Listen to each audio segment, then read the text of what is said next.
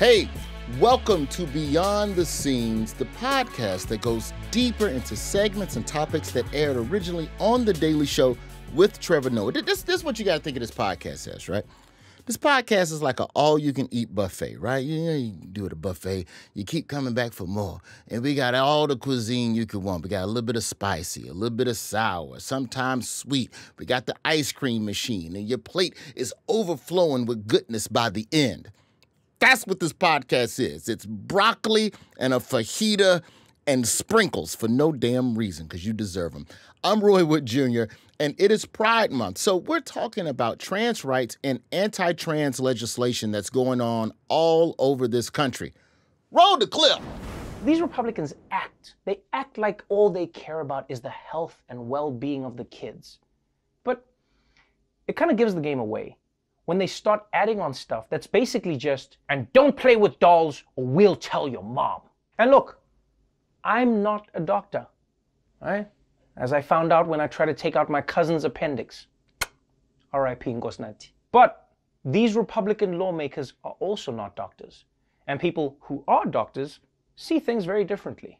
Major medical organizations such as the American Medical Association and the American Academy of Pediatrics oppose the bill. With alarm and dismay, pediatricians have watched bills through state legislatures across the country. It threatens the health and well-being of transgender youth. Young people, when they reach a certain age, if they have gender dysphoria, which means that they experience mental duress because they are transgender, might not want to go through puberty. And so their doctors might prescribe them puberty blockers so that they don't have to go through puberty and can make a decision when they're older about whether or not they want to medically transition. So look, medical professionals and trans people themselves say that treating kids early can be extremely beneficial, which makes you wonder, what's really behind all of these laws? If you ask me, it's hate. Yeah. A lot of these people are angry because trans people don't conform to a neat idea of gender. And as humans, we like things when they are neat and organized the way we want. That's why people got so mad when they said Pluto wasn't a planet. Well, if it's not a planet, then what is it? Well, actually, it's a rocky Kuiper Belt body that straddles the line between... I'll kill you! But as scared as some people might be by the idea of a trans person, it is nothing compared to how scared trans kids are dealing with problems that they don't always understand in a world that oftentimes does not accept them. So if these states are going to be passing laws to help anyone feel safer, it should be them. Today, I'm joined by ACLU Deputy Director for Transgender Justice, Chase Strangio. Welcome to the show, Chase. Thank you for having me. I'm psyched to be here. Also joining us for this wonderful, wonderful conversation is the author of the Present Age newsletter, Parker Molloy. Parker, how goes it? Hey, I'm doing all right. Thanks for having me. Well, thank you as well. Now, we've seen a wave of anti-trans bills across the country.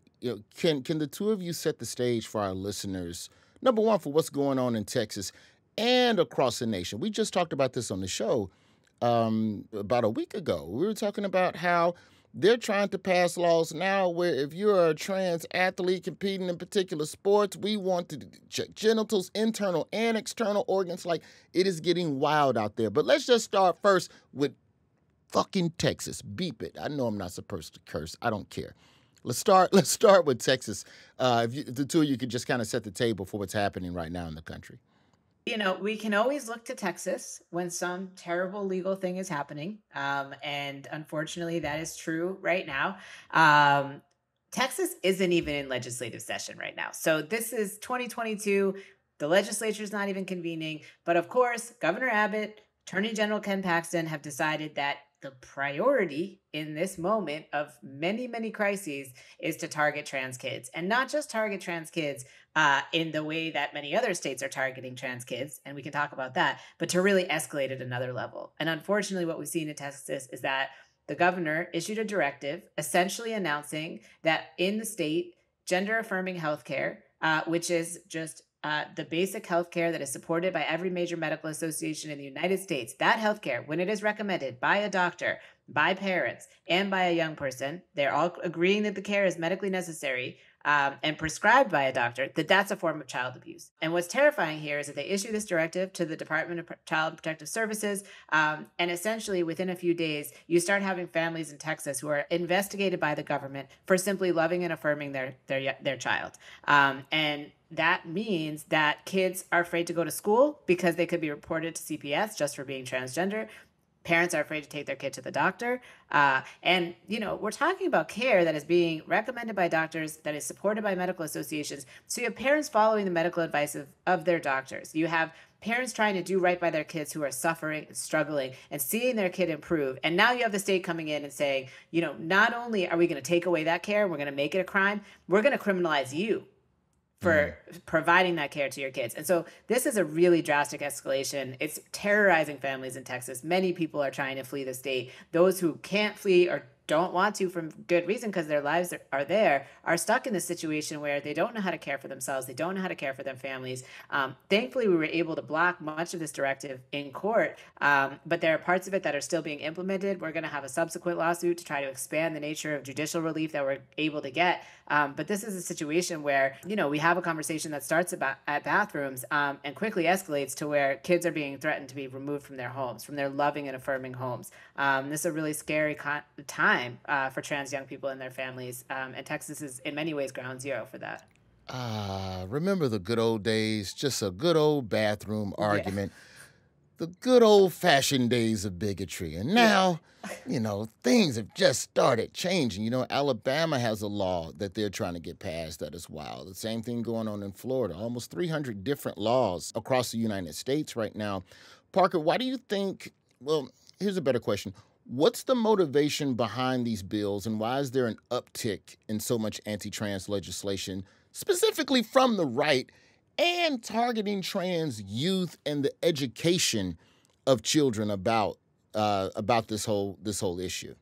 I think it goes back to the marriage equality decision at the Supreme Court. After that happened, what you started to see was a lot of the anti-marriage equality groups, anti-LGBTQ generally, shift their focus to trans issues because that we made for an easier target.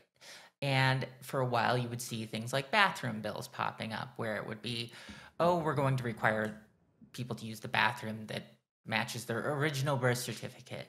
And over time, it seems like the public wasn't quite on board with the bathroom stuff because a lot of the time they would be stumped by questions like, is there any evidence that this is necessary? And the answer was pretty much no. So there was this sort of shift over to focusing on public accommodations more generally. You had in 2016, North Carolina passed HB 2, which was a bill that targeted trans people, but it also preempted a lot of the other local level non-discrimination protections. And that was met with some backlash, and that pretty much went away mostly. But in recent years, it doesn't seem like our allies necessarily have our backs as much as they used to. And there hasn't been that kind of North Carolina-sized backlash to these bills. So what you have is you have a state trying to push something that is anti-trans or anti-LGBT generally. And if they're not getting a lot of pushback, if businesses aren't threatening to leave the states, if boycotts aren't happening, if all of this other stuff that made HB 2 in North Carolina so toxic for the governor at the time, who lost in his re-election bid, those elements that hurt the economies of these states just aren't there anymore. And so what happens is they'll pass these bills and there won't be a whole lot of public backlash to it. Trans people will see this in the news and think to themselves, oh my God, I am terrified, because it is scary. And I think that one of the reasons that they're shifting to children, focusing on trans children, is it really appeals to this old school sense of save the kids, protect the children. It's the same sort of thing that happened in the 70s when it came to, Anita Bryant and just general gay rights. There was this whole, Yeah, oh, they're trying to recruit your kids. And so we're seeing a lot of that same stuff happening now. yeah, because at first, with the trans bathroom bills, it was, what if you get attacked in the bathroom by one of them? It could be you. And that didn't work. And now they're going, well, it could be your kid. A trans athlete just dunked on your cisgender child. You don't want that to happen again. Is part of the strategy of the right to deliberately create bill after bill after bill and headline after headline after headline so that it just gets all lost in the smoke, so that people who don't know everything that the trans community is going through just become apathetic. Yeah, I think that is a big part of it. Just a few months back, there were all those states pushing the anti-critical race theory type bills, where they were saying, oh, they're trying to indoctrinate your kids with critical race theory and all of this stuff that wasn't being taught in first grade or whatever. And the same people who were behind that push are the same people who are behind this current push to target trans kids. And they're really just kind of warping a lot of this language. They're saying that acknowledging that trans people exist in a classroom setting, people are trying to frame that as a form of sexual grooming, trying to groom kids to be trans or gay or what have you. And it's that same sort of, argument, oh, they're trying to recruit your children. And so they say all these things and they make all these arguments, and suddenly you have parents who, or people just generally who have a lot of, they mean well, but every time they turn on the TV or read the news, they're seeing some story about a politician talking about, oh, this man just came in and beat all these girls in, basketball. Basically, the swimmer. Yeah, you've got that. This idea that there is this epidemic of trans people dominating sports. I mean, it's the plot of the movie Ladybugs, but it's not really reflected in reality. I mean, even with that, they found one great trans athlete who dominated her sport, and she won a national championship, and they're using her story, the story of Leah Thomas, as kind of a pretext to attack trans people generally. There's no reason to ban trans girls in second grade from competing against cisgender girls in second grade. There is not a physical advantage that's happening there. The whole point of it, the goal of it, is to essentially drive, hopefully trans kids stay closeted and they grow out of it. That's kind of their argument. They think that they can push that, but I mean, as someone who I'm trans, and my whole life, believe me, if I could grow out of it, I probably, that would have been great for me. But I can't. I tried. And I think that's kind of the big problem. The people who are pushing these laws against us, I don't think that they actually care. I don't think that they actually believe that, oh, if you just take this away from trans kids, if you don't affirm them, that they'll grow out of it and they'll be better. They just don't care if we exist in a happy sense or exist at all. And that's what's been frustrating, is to try to cut through the noise and get down to what it's about. When someone talks about, oh, I just care about fairness in sports, I keep trying to tell them, but none of this actually has to do with fairness in sports. They're using sports as a way to kind of get a wedge in there so they can attack trans rights more generally. Chase, to that point, like let's just go with this notion of protecting the children, as Parker says. What does that actually mean for trans children? Because we can't argue with that, right? Everybody wants to protect the children, right?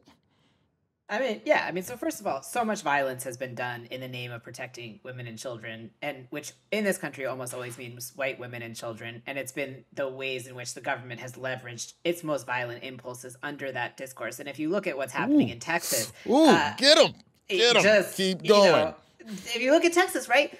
I'm a parent. I'm in a state where I'm afraid to send my kid to school because of COVID. I'm afraid to send my kid to school because of shootings. Texas just had this horrific murder in schools of mostly Latinx kids, and the government's response, the first thing they ban is drag queens. Like, are we a serious country at all? The idea that the greatest threat to our young people is that they'll feel free and happy and joyful, as opposed, so instead of looking at actual violence that people are experiencing, we have this goal of repression. And I think going back to the sports discourse and this reality, the sports bills in this country originated most aggressively after two young Black girls in Connecticut who are trans had some success in Connecticut, and a bunch of white cis girls freaked out and went on Fox News consistently to talk about how they were threatened. And the discourse of their threat was deeply raced in a state with a lot of white wealthy people. And you have these two young Black girls who enjoyed running, who were thriving in their sport. They were attacked so aggressively. And there was a right-wing media circus focused very explicitly on them, which then fueled the anti-trans bills that then proliferated around sports. And this connects, I might add, to a 100-year-long, at least, history of notions of sex verification in sport that can be traced back to the early 20th century, that had a lot to do with policing the bodies, particularly of Black and brown women from the global South who are not transgender, just telling women who are cisgender, who just happen to be Black, who happen to be brown, who happen to be from the global South, that they're not really women. That implemented the first sex testing regimes that we saw in the international context, which we're now importing into the kindergarten through fifth grade context in the United States, and opening up the door to this type of policing of the bodies of young women, which is almost always going to disproportionately harm Black and brown young girls who are already told that they're not the right kind of girl. And that's the reality of how this is happening. But it again goes back to, what does it mean to protect children, which children, and how? And when it's the power of the state deciding which children are valuable, we know which children are going to be valuable. It's going to be white, cis, Christian, heterosexual children at the expense of everyone else. Now, you have said a lot. You have said a lot. I want to talk a little bit about how these laws affect the trans community medically. Well, is that a word? Medically, Sure. medical care. We want to talk about how access to medical care and the lack thereof and the hurdles. And also, I want one of you to define for our listeners the term safe folder. We'll do that after the break. This is Beyond the Scenes. Parker, let's start with you. Let's just talk about the implications in terms of medical care. And how have the strategies and attacks from conservatives evolved over the years to create a system that has now expanded beyond bathroom bills and sports and is now attacking medical care to the trans community? Sure. Yeah. Well, so one thing that I have learned, and this doesn't just apply to trans issues, but this is a great example of it. In my years of working as a media critic and working at progressive media watchdog groups, I have noticed a very consistent strategy on the right. And what it is it's to take an issue and it's to poke little holes in it and then repeat those over and over and over. And they don't have to be true. They make Joe Biden out to be the coolest man on the planet when it comes to trans issues. They're like, Joe Biden wants to abolish gender. Joe Biden wants to, Joe Biden wants to hand out hormones like candy. And, all of these things that would be awesome if Joe Biden was half as cool as they made him out to be, and that goes to show on a lot of other issues too. But in this case, what they do is they say that trans people basically have it too good, that it's too easy for trans people to get medical care, that there are loads of people who are just being waved through, clinics and getting put on medication that they don't know what it is. The people aren't stopping to think about the implications of any of this. And it's just not true.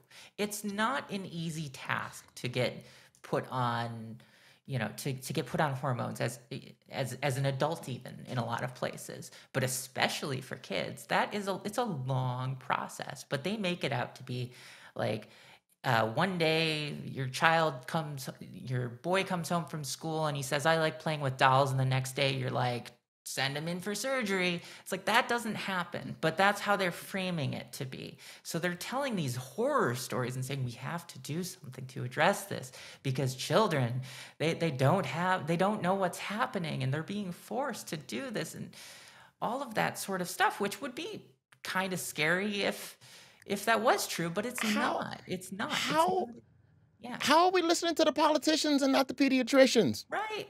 How did they get?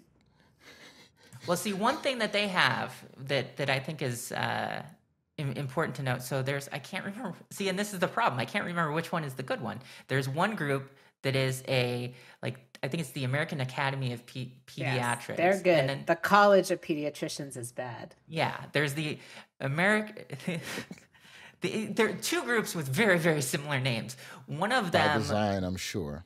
Yeah, exactly. One of them is the actual legitimate large group of pediatricians in the country. The other one is a conservative group that has something like 100 members and exists mostly to argue that gay people shouldn't be allowed to adopt, that HIV doesn't have anything to do with AIDS, all of these weird right-wing conspiracy theories that they push that stuff. And they've been one of the ones saying, no, trans kids don't need to be affirmed. You should just reinforce gender roles and reinforce stereotypes. And, your son who likes to play with dolls, he'll be a tough dude and, all of that stuff, even though there is no one on the planet who is saying if a boy plays with dolls, he's trans, or if a girl likes playing with trucks, she must be trans. That's how it starts. You pick up a truck, and the next thing you know, you're playing softball on ESPN. You know what happens next. But yeah, so that's kind of the trick here is they start these arguments from such a place of bad faith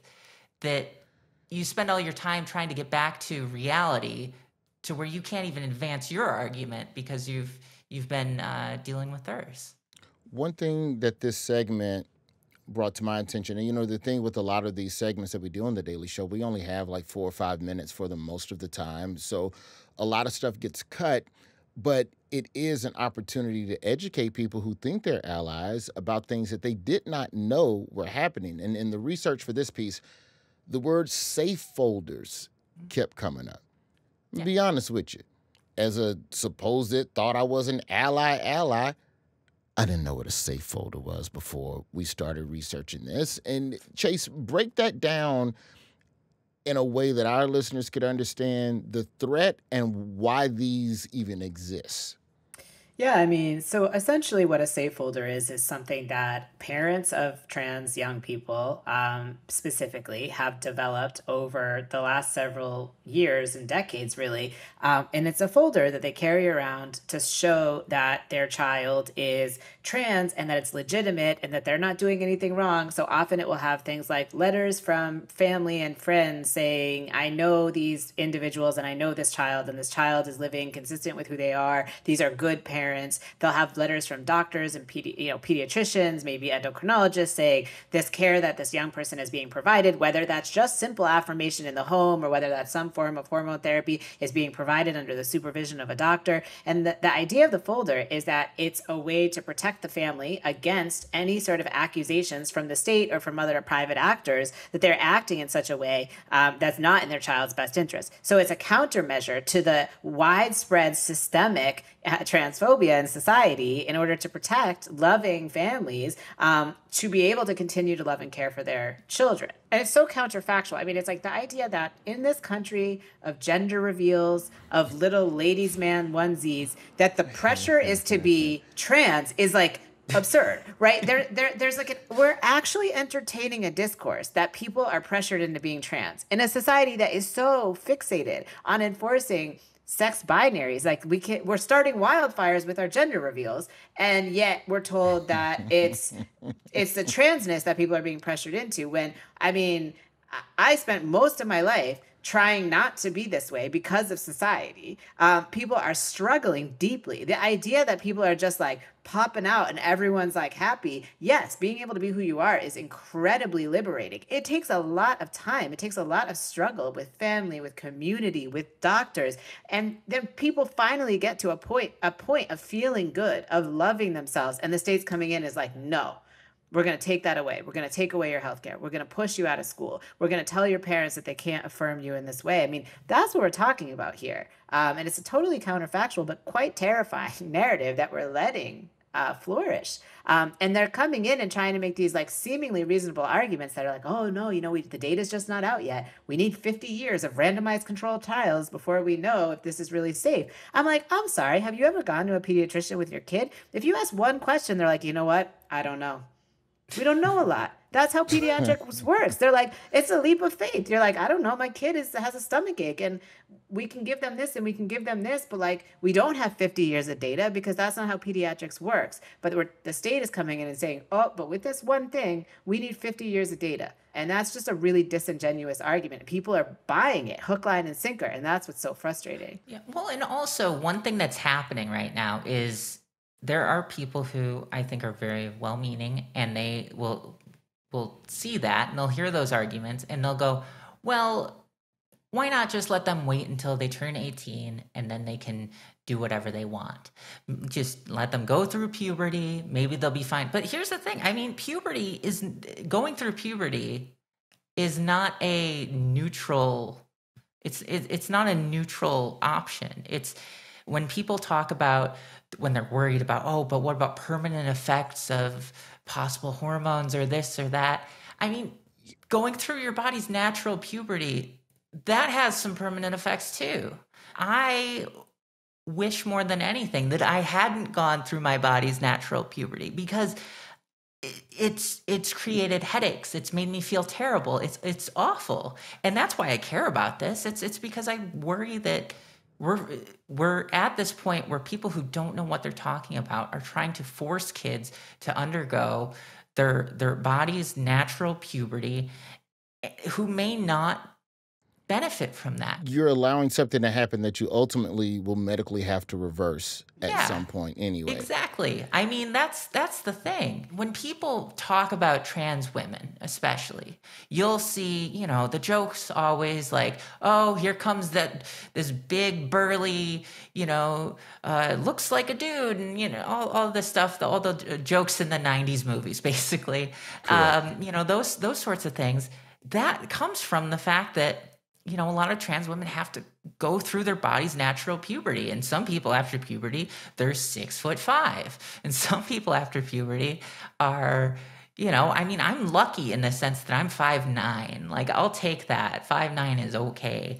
But, it's possible. I could have finished puberty with super broad shoulders and a super deep voice and all of this stuff that would have been pretty much impossible to do anything about. I mean, there's no surgery that makes your shoulders more narrow. There's no surgery that makes you, a foot shorter. These things just don't exist. So really, when people are when children who know that they are trans and their parents know that they're trans, and this has been something that's been happening for years, forcing them to undergo puberty is cruel. The whole point of things like puberty blocking medications is that it helps parents and trans teens buy time so that they can make the closest thing to a neutral decision on this at the latest possible stage. And that is what's so frustrating about this, is that asking for that bit of neutrality is considered radical in a lot of places. Like, nobody's telling all kids to go on puberty blocking drugs, but if you know your kid is trans and your kid knows that they're trans, why would you force them to go through something that is going to be so physically and emotionally painful for them and have no benefits, which is what a lot of us had to go through? So with sports, and I guess as a fan of sports, most sports, I'm still trying to figure out hockey. I swear I do not understand icing. I'm trying. I swear I'm trying. But I imagine that sports is the easiest vessel to make the analogies for non-trans people to latch on to, be it as an opponent or proponent of the issue, because there's a common sense appeal to the idea of fairness, Parker. And you have a pretty nuanced view of how trans and cis people should compete against each other. But also, you think that most of the laws being passed around sports aren't really about fairness. If they aren't about fairness, then what are they about? Sure. Well, these laws that they typically target kindergarten through 12th grade. They're just an excuse to send a message to kids saying, you are not valid. Trans kids are not valid. They are not who they say they are. They are always other. And that is the frustrating starting point here. I mean, my view on trans people in sports, I think is pretty nuanced. And when someone says, do trans athletes have an advantage over cisgender athletes? I mean, the answer is sometimes, maybe. It depends. And it depends on what sport. It depends on when they start, how long someone's been on hormones. It depends on any number of factors. I mean, one of the most clear-cut examples of a trans person having an advantage in sports was a trans boy who was forced to wrestle against girls because of Texas. Once again, back to Texas, because of the way Texas's laws were set up. You had a trans boy who was on testosterone. His name was Mac Beggs. He was forced to make this choice of, can he wrestle? He would have to wrestle against girls in high school because that was the way their law was set up, or he could just not participate in sports at all. Those were the options given to him by the state of Texas at the time. And what he did was he ended up winning 2 state championships, I believe. And in that case, it was an example of a policy that was meant to prevent trans girls from competing. And all Mac wanted to do was wrestle against boys because he was a boy. This policy was meant to ensure fairness, but what it did was it ensured that there was not fairness. And so when all of this was finished, you would think that the state would go, oh, we got this totally wrong. We're gonna fix that. We're gonna let him wrestle the boys, and we're gonna figure this out. No, that's not what they did, because they didn't actually care about fairness. And I think that's why that's one of those examples that I keep going back to, because it just shows that how quickly they will shift from one point to another. They'll talk about, well, what if LeBron James decides he wants to play in the WNBA? I mean, that's a really out there kind of hypothetical, but I've heard it a ton. But when you're talking about kindergartners, and when you're talking about children who school sports are mostly just about competing and making friends, that's where it's just cruel. You're telling these kids, no, don't accept the trans student as one of you.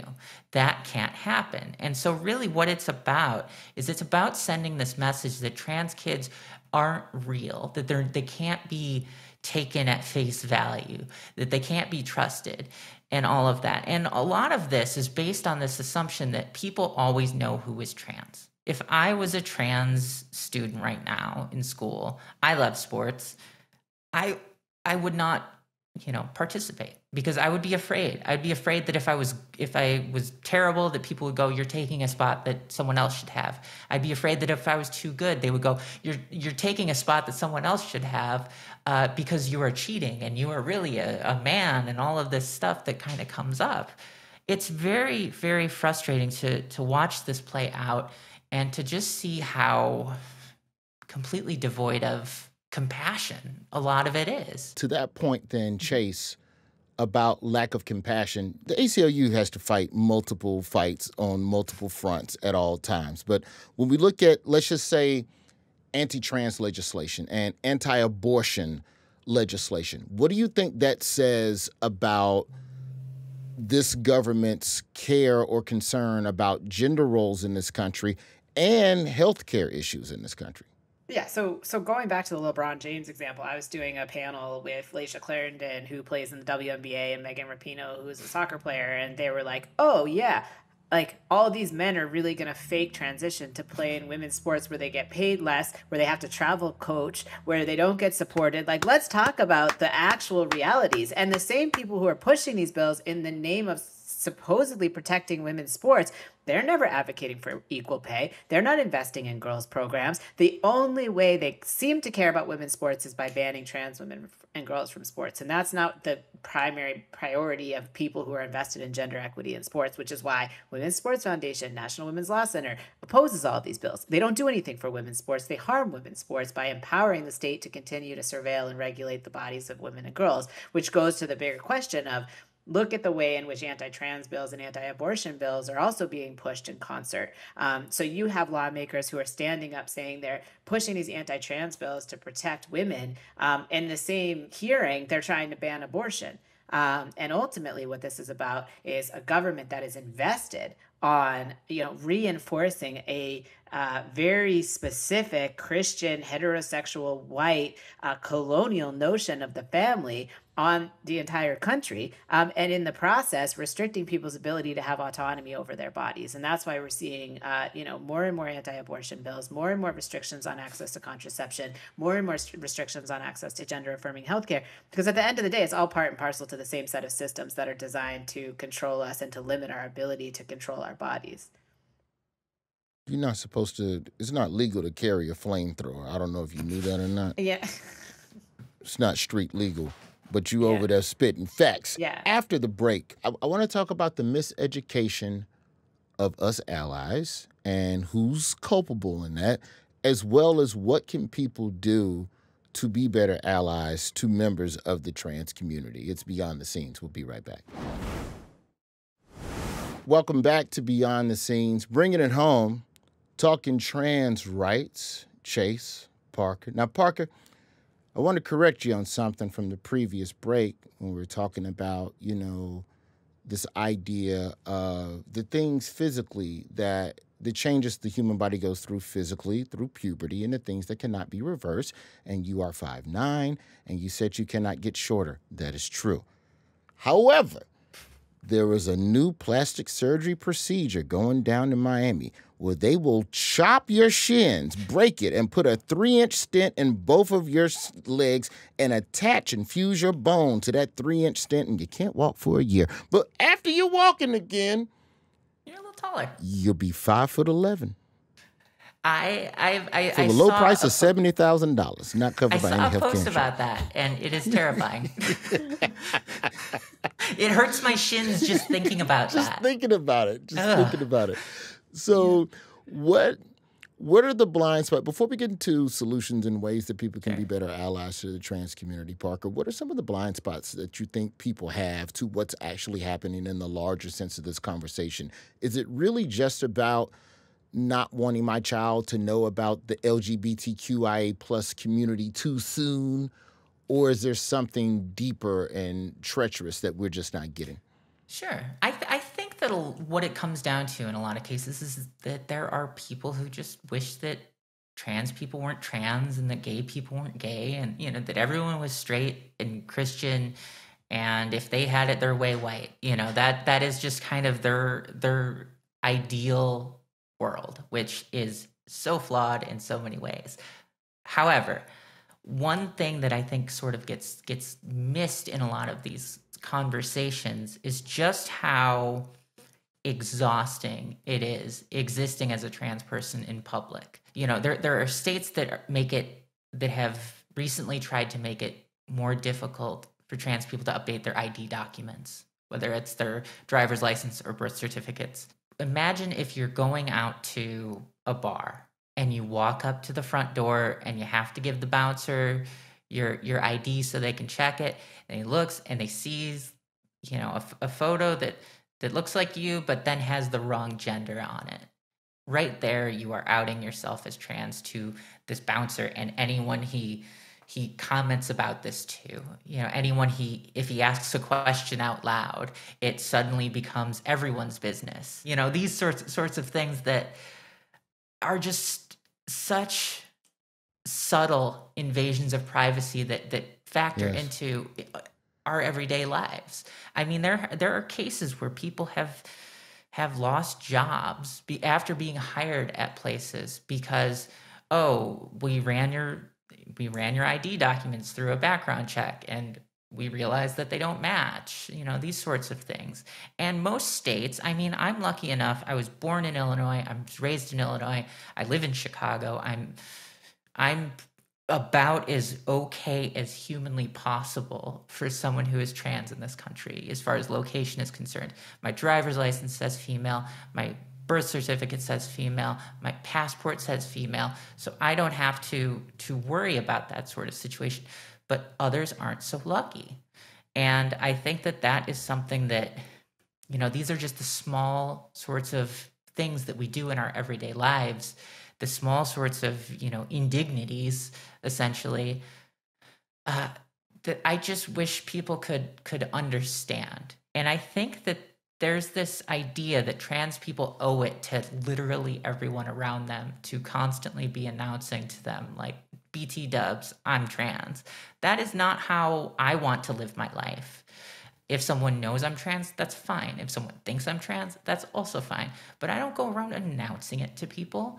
And I would rather not have to tell people constantly if that's the case. But that is the sort of world that even if people are still allowed to access medical care, even if people are allowed to,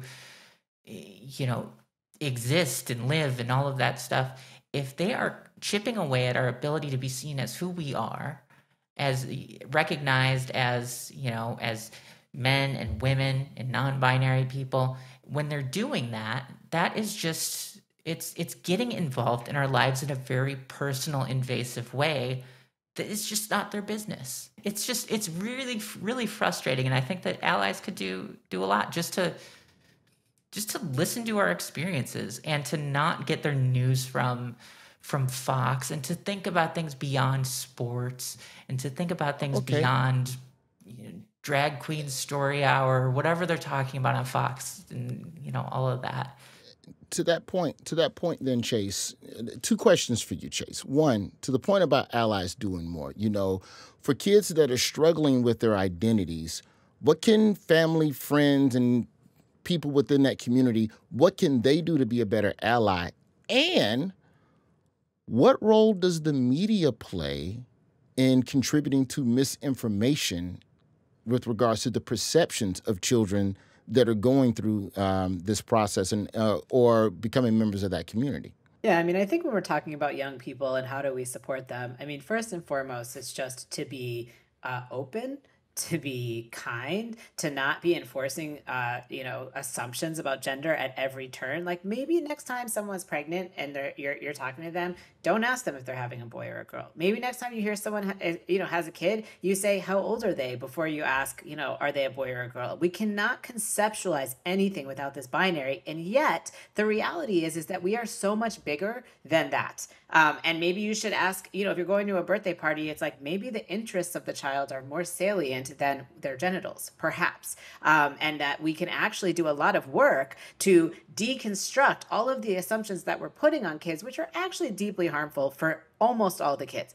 Norms of masculinity and femininity are greatly harmful across the board for so many people. We can do more to give our children more to work with, to be more expansive in their thinking. And so that goes for those of us who are parents, those of us who are caretakers, those of us who are in community. Push your school to do better. Push your school to be more open. There's a lot that we can do, particularly in this moment of extreme backlash where we're having governments try to stop history from being taught, try to cut people off from their histories. The truthful history of this country, the truthful history that includes indigenous genocide and the enslavement of people from Africa. That is our history. And cutting people off from it doesn't benefit anyone. It benefits those in power, and benefits those in power, of course. And same with cutting off discussions of LGBTQ communities, because we have a long history. We need to know that history, and that's something we can do for our young people, is give them that history. So I think there's that piece of it. Then the media is a huge problem. The reality is that the media is completely and utterly complicit in what's going on right now, in part because the media takes the bait from the right to engage in debates that actually just reinforce the underlying assumptions that are fueling the anti-trans discourse. Every time we have a conversation that says, what is a woman? Every time we have a conversation that starts with, are trans girls taking over sports? Instead of, how could we advance gender equity in sports really? Why aren't we having that conversation? Or why don't we have a conversation and say, how can we support our kids in the midst of a pandemic and school shootings? Because the answer is this is bigger than Fox News, right? When you're saying media, you're talking everybody. I'm like New York Times, Washington Post. Every single outlet that has a huge platform is complicit in this and repeating the assumptions on the other side as if they are factual and not calling out the misinformation. About what is fueling this anti-trans discourse. We have an obligation to be more accountable to each other by naming things that are part of a weaponized misinformation campaign that is designed at its core to stop people from being trans. That should concern us greatly. And I think the media can and should and must do more. So I'd like to end with a question to both of you. Chase, I'll let you fire off first, and then Parker will take us home. Sounds good. Kind of a 1A, 1B question. You know, it's Pride Month, so we're going to end on hopeful and positivity, you know? And then after this, I will be mailing you all a pint of that wonderful Pride Month ice cream that Walmart pulled off the shelves. I have a secret stash. What can people do to help make things better for the trans community? And what brings you joy? Chase first. I'll start with the joy because I think it's what people can do as well, which is just see us in our fullness. Because I love my community. I love being trans. It brings me immense joy to be around people who are so willing to challenge the assumptions about or the limitations that were put on them. And it is beautiful. It is liberating to say I can be more than what I was told I could be. That is a expansion of limits, and I love expanding limits, and that gives me joy. And so to allies, I mean, there's lots of things you can do. Of course, there's ways to engage, there's money you can give, there's political ways to engage, there's changing your conversations you're having, but also just see us for the full people that we are. See us living our beautiful best lives. I am the most disgusting things are said about me on the internet every day. Every day telling me I shouldn't have a kid, telling me I'm disgusting and hideous and all of these awful things. And it's like, I feel great. I have a full, beautiful life. And I want people to see that in us. And I think that goes a long way to shifting the narrative wherein we're only ever situated as monsters or victims, but we're neither of those things as a general matter. And so I think it's important to be seen. Love it. Parker. See, that was a great answer, and now here I am like, oh, God.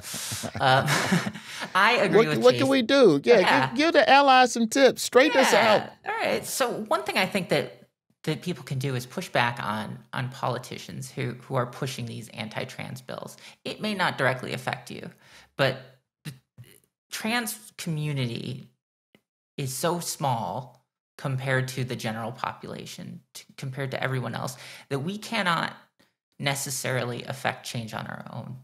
It's important that other people have our backs. We cannot fight back against anti-trans legislation, anti-trans policies, if other people aren't willing to say, this is wrong. I am standing up for this too. I am on your side. And I think that is one of the most crucial things you can do. When you see or hear someone saying something transphobic or just being hateful generally, I mean, say something, talk to them. If you've got a relationship with someone and you think you can get through to someone, talk to them. Great. Don't vote for politicians who push anti-trans, anti-LGBT policies. Hold them accountable. Even if you vote for a politician and they're not advancing trans rights or they're not fighting back against these attacks on trans rights, hold them accountable. Call your senators and your congressmen and all of that stuff. These things matter. They're important because we need numbers. It's a numbers game. And that's one thing that we just don't have. As much as people like to talk about how more people are identifying as trans. I mean, yeah, but it's still a very, very tiny fraction of the population. And it's very easy for us to get crushed if we don't have people willing to fight for us. Okay. As far as joy is concerned. Yes. What brings you joy? Like, what makes you proud to be who you are? Yeah. I mean, I think one thing that brings me joy is just still existing. I'm still here. And that is something that I didn't think would be the case 10 years ago, 20 years ago. The fact that I'm here, I am 36 years old. I am as surprised as anyone. So I think that's it. I try to remember that being alive is success in itself. Even if I struggle, even if I'm depressed, being alive means that I have stood in there and I've hung in there and I have fought back against the things that are the people who are trying to make people like me not exist. So I live to spite them, and spite makes me happy. Let's go with that. Love it.